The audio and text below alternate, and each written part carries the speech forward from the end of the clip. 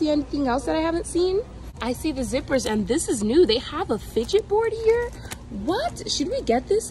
Orb Sensory Fidget Trade.